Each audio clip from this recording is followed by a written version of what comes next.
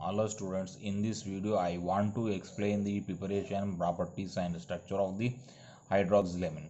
Formula of the hydroxylamine is NH2OH.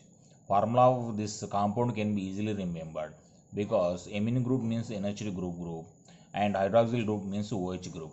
So like that the formula of the hydroxylamine becomes NH2OH. First of all, we go for the preparation methods of the hydroxylamine. First method is the reduction of the nitrites.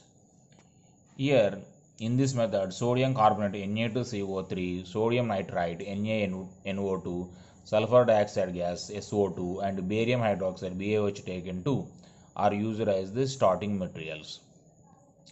So the steps that occur in this reaction are 5. In the first step, sodium carbonate reacts with the sulfur dioxide gas in the presence of water and forms the sodium bicarbonate and sodium bisulfite. Sodium bicarbonate formula is NaHCO3 and sodium bisulfite formula is NaHCO3. In the second step, what happens means the sodium bisulfite reacts with the sodium nitrite salts and forms the nitrous acid along with the sodium sulfite Na2SO3. In the third step, the nitrous acid formed reacts with the sodium hydrogen sulfide formed in the first step and forms the hydroxylamine sodium sulfonate.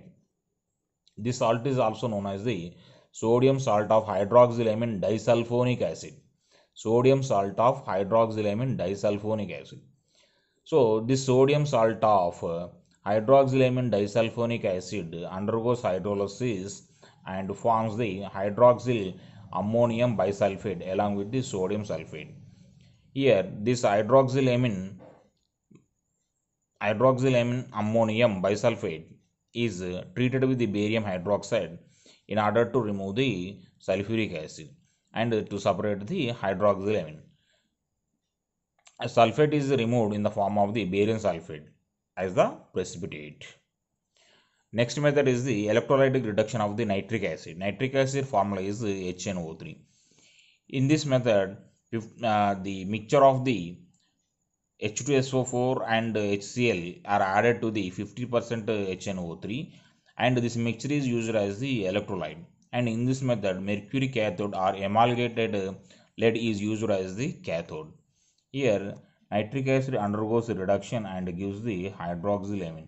This is a very simple equation to balance. In a nitric acid, we have the 3 oxygen atoms and in a hydroxylamine, we have the only 1 oxygen atom. So these 2 oxygen atoms are to be removed in the form of the water. To remove the 2 oxygen atoms, we require the 4 hydrogen atoms. And here in hydroxylamine, 2 more hydrogens we have to add. So we have to add the 6 H plus ions here.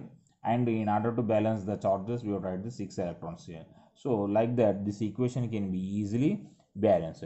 And the third step is the reduction of the nitric oxide. Nitric oxide formula is NO. Here nitric oxide is reduced by using the mixture of the tin and HCl. So here nitric oxide gas is passed into the mixture of the HCl solution and tin. As a result, this nitric oxide undergoes reduction and we get the hydroxylamine. This is very easy equation to balance. In hydroxylamine, we have 3 hydrogen atoms, whereas in the nitric oxide, we have no hydrogen atoms. So we have write 3 hydrogens here, 3 nascent hydrogen atoms here, which we get from the reaction that occur between the tin and HCl. Here we get the hydroxylamine as the salt, which is known as the hydroxylamine hydrochloride, and the tin used in this reaction is removed by passing the H2S gas. The H2S gas reacts with the stannous chloride and this tin will be precipitated as the sulfate, as tin sulfide. Next, the hydroxylamine hydrochloride is treated with the sodium methoxide salt. As a result, this hydroxylamine separates out and we get the sodium chloride and methyl alcohol. Sodium chloride is removed by filtration and methyl alcohol is removed by distillation method. Now we study the chemical properties of the hydroxylamine. In hydroxylamine, the oxidative state of the nitrogen is the minus 1, whereas in ammonia, oxidation state of the nitrogen is -3. So when hydroxylamine is heated, it decomposes to give the ammonia along with the nitrogen and water. And this is very easy to balance this equation, because in hydroxylamine oxidation state of the nitrogen is -1, whereas in ammonia it is a -3. So in order to balance this reaction, just we have to put 3 in front of the hydroxylamine. Otherwise we can balance the reaction in this way also. We can write the hydroxylamine as NH and H2O. So on decomposing, water molecule goes outside, and to get the ammonia, we require 3 hydrogen atoms from NH. So we have to take 3 hydroxylamine molecules. So like this also we can balance the decomposition reaction. Next one is the oxidizing properties. So any substance that has oxygen atoms in it behaves as the oxidizing agent, and as hydroxylamine contains oxygen atoms in it, it also behaves as the oxidizing agent. Here, hydroxylamine reacts with the sodium arsenite Na3SO3 and forms the sodium arsenate, and this is the root equation or base equation for the oxidizing properties of the hydroxylamine. So here hydroxylamine decomposes to give the ammonia and one nascent oxygen atom. So here nothing is to worry about this equation. This is very simple equation to balance.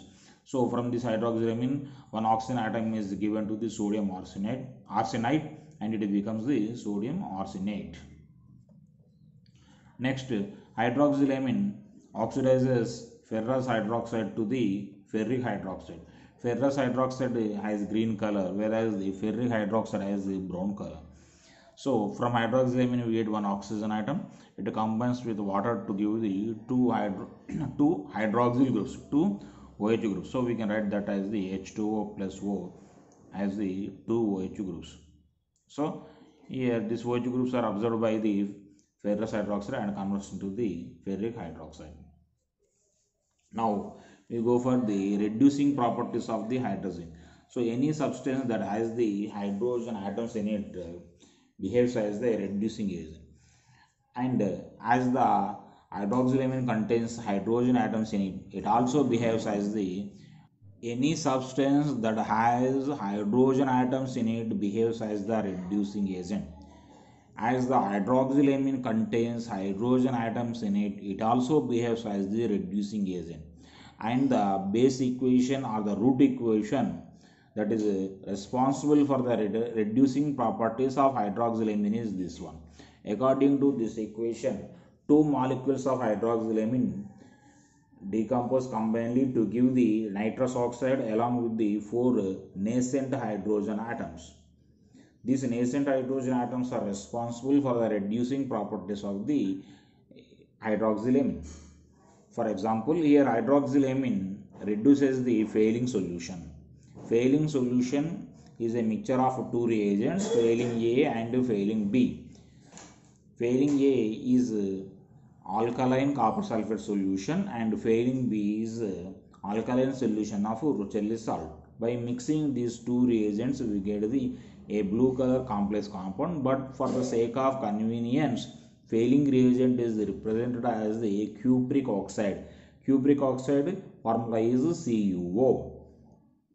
And on heating with the hydroxylamine, this failing solution forms a red color precipitate, which is known as the cuprous oxide. Cuprous oxide formula is Cu2O.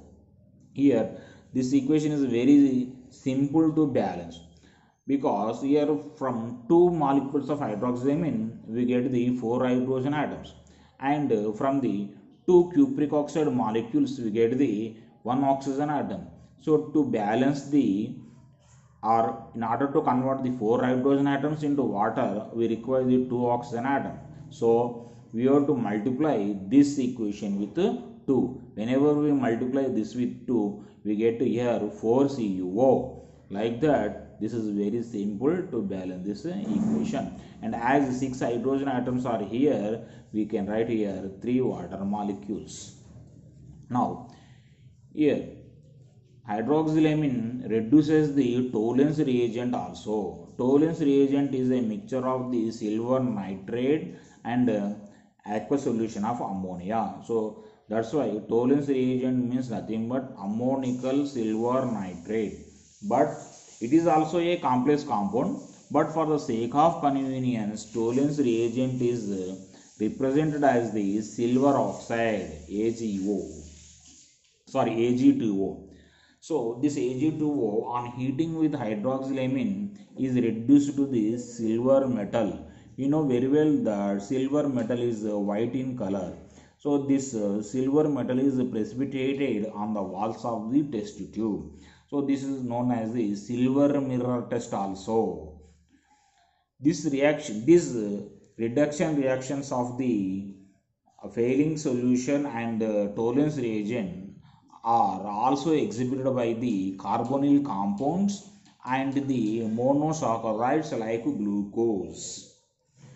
This hydroxylamine reduces the mercuric chloride also. Mercuric chloride is a colorless solution. First of all, this hydroxylamine reduces this mercuric chloride to the mercurous chloride. Mercurous chloride formula is Hg2Cl2 or simply HgCl. This mercurous chloride is in white color, so it is a white color precipitate, and this is also very easy to balance this equation.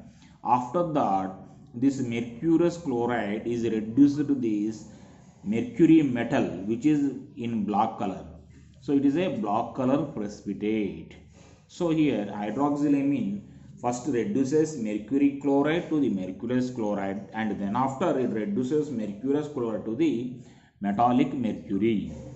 Here this is also very easy to balance this equation, because from two molecules of the hydroxylamine we get the 4 hydrogen atoms, and from two molecules of mercury chloride we get the 2 chlorine atoms. So to balance the 4 hydrogen atoms that are obtained from this mercury chloride, we require the 4 mercuric chloride. So like that we can easily balance this equation. And here from 1 mercurous chloride we get the 2 chlorine atoms. So to balance the 4 hydrogen atoms that are obtained from the hydroxylamine, we require the 2 mercurous chloride. So like that we can balance this equation also very easily. Now hydroxylamine reduces the halogens also. For example, this hydroxylamine reduces the chlorine to the hydrogen chloride.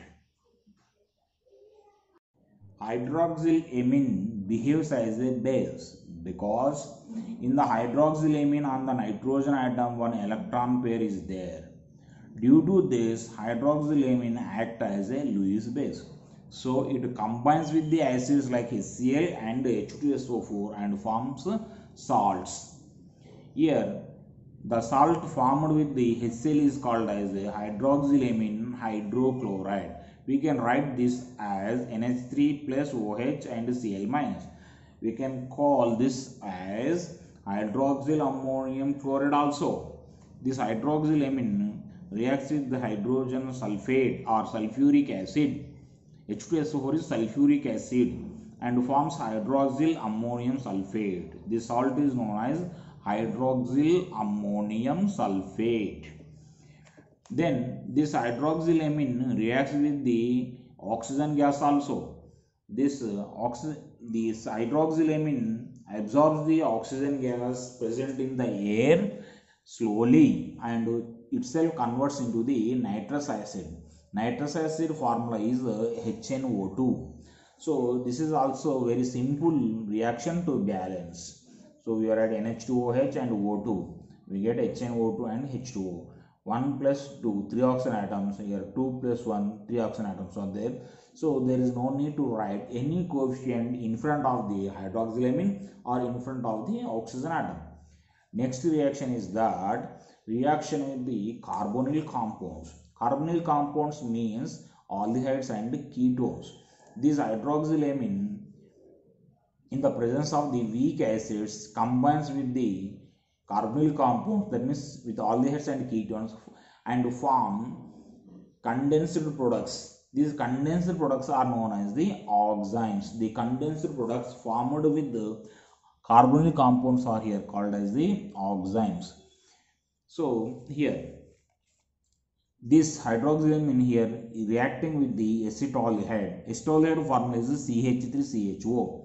Here this H plus ion represents the acid and we get the condensed product. Condensed reaction means a reaction in which small molecules like water, alcohol and HCl are removed is known as the condensation reaction. So as small molecule water is going out, we can call it as the condensation reaction. This condensed product is known as the here acetaldoxime. Here this compound is known as acetone, CH3COCH3. This hydroxyl reacts with the acetone and forms a condensed product known as the acetoxime. So just we have to put oxime after writing the name of the carbonyl compound. Next reaction is that with the cyclohexanone. Here hydroxylamine reacts with the cyclohexanone. Cyclohexanone is a ketone and forms a condensed product known as the cyclohexanone oxide. This cyclohexanone oxide in the presence of the oleum. Oleum means pyrosulfuric acid. This is also known as the pyrosulfuric acid. It provides the H plus ions. Here in the presence of the H plus ions, it undergoes the Beckmann rearrangement. We get this Beckmann rearrangement generally in organic chemistry and forms a cyclic amide which is known as the caprolactam. This caprolactam compound is a cyclic amide. This cyclic amide again in the presence of the H plus ions undergoes polymerization and forms a compound known as the nylon 6. So the condensation reaction exhibited by the hydroxylamine is used in the preparation of the polymers such as the nylon 6. Now we go for the discussion about the structure. Hydroxylamine may exist in the two forms 1 and 2. One is NH2OH and the second one is the O double bond NH3. Here we have the support for the existence of the both the forms. First of all, we discuss about the evidence or support that is available in the favor of structure 1. Here we can prepare the hydroxylamine by reducing the nitric acid. Nitric acid formula is HNO3 and the structure is like this, OH and NO2. So this reaction supports the structure 1. Secondly, this hydroxylamine combines with the nitrosobenzene and forms the isodioazobenzene. So this also supports the structure 1. This structure 1 again exists in the two geometrical isomers. First one is cis and the other one is the trans. Now we go for the evidence or support that is available in the favor of the structure 2. Here we can prepare the hydroxylamine by reducing the nitric oxide, and already we know the structure of the nitric acid, that is N double bond O. So simply here this nitric oxide reacts with the hydrogen atom and forms this O double bond NH3. Secondly, this hydroxylamine reacts with the titanium tetroxide and forms H2TiO3 and gives the ammonia. Here this ammonia is present in this one hydroxylamine. So this also supports the second structure of the hydroxylamine. So these two reactions are in the favor of the structure 2.